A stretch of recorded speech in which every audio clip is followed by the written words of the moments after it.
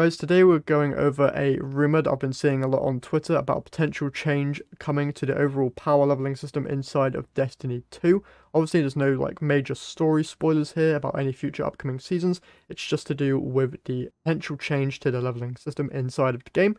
If you don't want to be spoiled on that, you can close the video now, but if you do want to know what this change is and give your opinion on it, we'll just get right into it. Before we do though, if you're going to enjoy the video, remember to leave a like and subscribe to the channel if you haven't done so already, as it's free to do and it really helps me out a lot.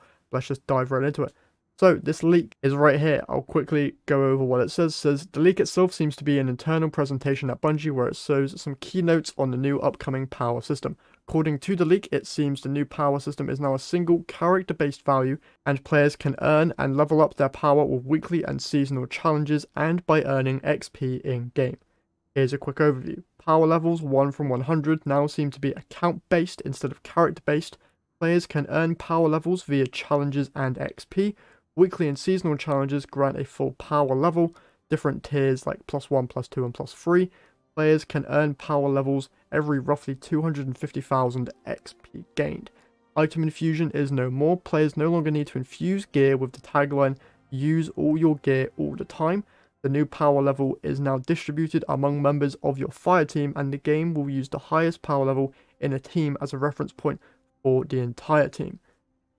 This is a very big change from what we're used to inside of Destiny. Currently, your power level is calculated by all of the individual armor pieces that you have equipped.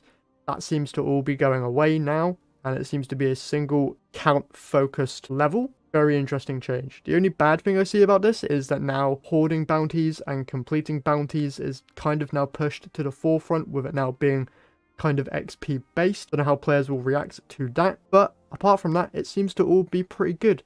Infusion being removed, great change, as people hate having to use enhancement cores to infuse stuff, especially running out of enhancement cores is very, very annoying. Having it be account wide is very good for people that have multiple characters but don't like running stuff on all their characters so that they're all at the same level. Having it be account wide means that all your characters will be at the exact same point, which is great. Yeah, very interesting change. Let me know what your opinions are on this potential change in the comment section down below, as this is quite a huge potential change to how we interact with leveling inside of Destiny 2. That's all I have for you guys today. Remember, if you enjoyed, remember to leave a like and subscribe to the channel if you haven't done so already. That's all I got for you today, so I'll see you guys in the next one.